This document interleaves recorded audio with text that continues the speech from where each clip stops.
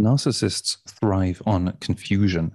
They make it very difficult for us to see things clearly, understand things clearly, and as long as we are confused, we are vulnerable. Today, I'd like to share with you a few diagrams that make it easier to actually visualize what's happening when we deal with them. And once we visualize, it's easier to step outside of the game that they're playing and get control back. So, if you're ready, let's jump in. I'm going to use a very simple model to explain how it is that we function with people and others, and what it is specifically with narcissists that make it difficult to function. If we take two people, the two people have ways of thinking about things,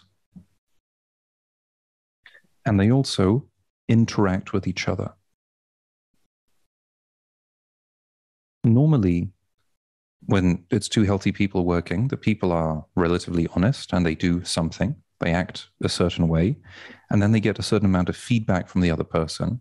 And based on this feedback, they can decide if they want to adjust the way they function, what they say, the way they think. So for example, if you say something to someone that the other person perceives as being rude, you can assume that what the person really means is that they found it rude, and you can decide if you think that it is relevant feedback and you want to change something. Or maybe the person is actually trying to gaslight you into believing it is rude because they're trying to manipulate you. So what typically narcissists do, which is really disturbing, is they are very good at shining the spotlight down onto one person. And as long as we're in the spotlight, they can focus on all of our flaws, faults, mistakes, and anything else that we do that makes us believe that whatever feedback we get, which is negative or unpleasant, is actually deserved and is due to us. Of course, in any situation, there are flaws, but there's also, positives, good intentions, different side of the story. One of the things narcissists are very good at doing is focusing only on the worst possible interpretation. And they pretend that any other occurrence, any other explanation doesn't exist, doesn't make sense. And they're just going to cherry pick whatever it is they want in order to come to their conclusion. This is one of the ways where when we start criticizing ourselves, we think about things and we say, well, they have a point. I mean, I must agree with some of the criticism that's being said. And so we're doing a lot of introspection regarding our level of responsibility to whatever unpleasant situation it is there. The notion here could be simply that in any situation, both people bring positives and both people bring negatives. And what normal healthy people do is they look and they sort of see if it's a plus, minus, or sort of what the balance is. What narcissists do is they highlight, they focus only on the negatives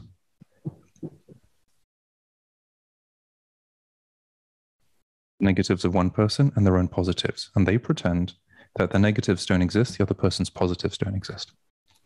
As long as we're feeling vulnerable or we're trying to be fair, and especially if we believe that the feedback they are giving us is valid, we're going to focus on ourselves and how we can change ourselves and what we should think and what we might need to do differently.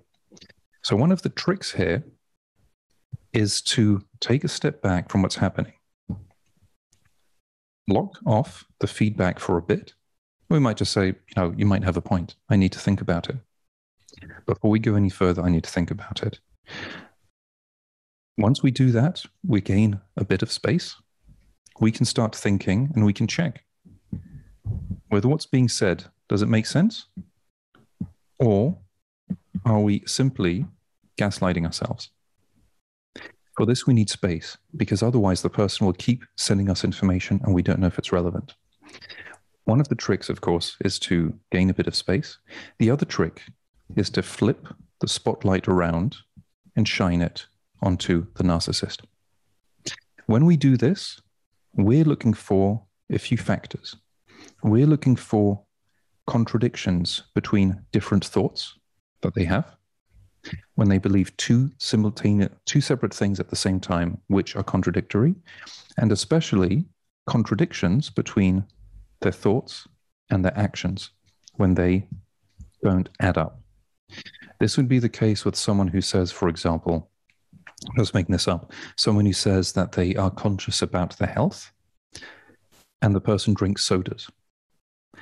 A normal person would be able to admit some level of hypocrisy.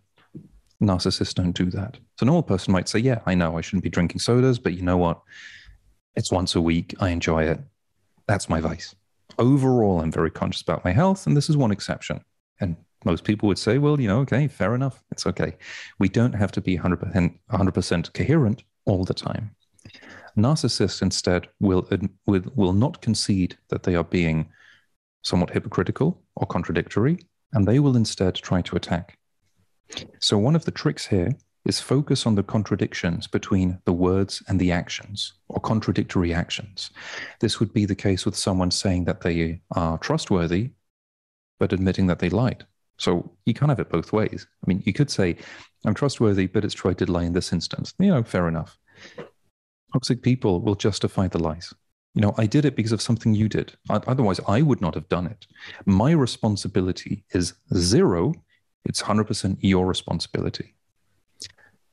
Now that I think of it, let me jump into this. I think it's a rather important point, and that's often misunderstood. I'll do another full video about this because it's really important. I'd like to talk about responsibility. Responsibility is often misunderstood as being something that is binary. It's either 0 or 1, which is the same as saying, I either have 0% responsibility or 100% responsibility. This is virtually never the case. When people try to make you believe it is the case, they're gaslighting you. When people try to make you think in terms of 0% or 100%, they're gaslighting you. These are people trying to manipulate you, trying to make you vulnerable, because they are trying to control the way you think and the outcomes you have. In most situations, we have some responsibility over what happens to us. Let's call that X%. I don't care if X is 5%, 50%, 99%. I don't really care. It's somewhere between 0 and 100. What matters is, on the one hand, what is my responsibility? And on the other hand, what is not my responsibility? The part that is my responsibility is something I can work on. However small it is, it might just be 1%, 2%. If it's something I can work on, it's something that's under my control. The part that is not my responsibility is part of life. It's part of the world. That's just the way things are. It's not under my control. It's important for me to understand what part is under my control and what part isn't, so I can target my efforts on this part and try to increase the percentage I can control. The way narcissists work is they will always claim that they have 0% responsibility. All of this is not theirs. So anything they do something bad, they're going to blame you. They only did something bad because of something you did. They just responded. It was automatic. They had no agency. This part, that's my responsibility, is the part that is my agency, that which I can control. So one of the ironies with narcissists is they claim that they have no agency, but if you ask them about it, they claim that they do have agency. So they can't have it both ways. Either they are completely passive, they've got no agency, they're not in control of anything in their life, or they are. But they see things in a binary way. It's either one or the other. In reality, we all control part of what happens in our life. Not all of it, but enough of it to make a difference. So when someone says that, for example, they cheated on you because of something you said or something you did, that's not the case. This is them hallucinating the reason why they chose to do it. They might have felt justified and vindicated. They might say, well, I cheated because you cheated. It's not that simple. They did it because they wanted revenge. They wanted revenge because they were hurt. They were hurt because you did something, and they thought it was a smart way to do it, which is the truth. But then sometimes they use shortcuts to come to this. If they took ownership and they were honest, they would say, I did this because I made a stupid decision. I was angry. I was resentful. I was vengeful. And this is why I did this thing. When we talk with these people, it's really important to be focusing on what is really their responsibility, what is not their responsibility.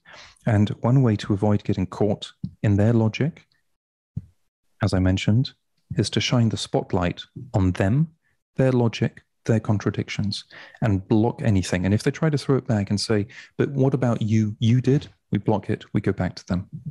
I hope that was helpful. Thank you very much for watching. Bye.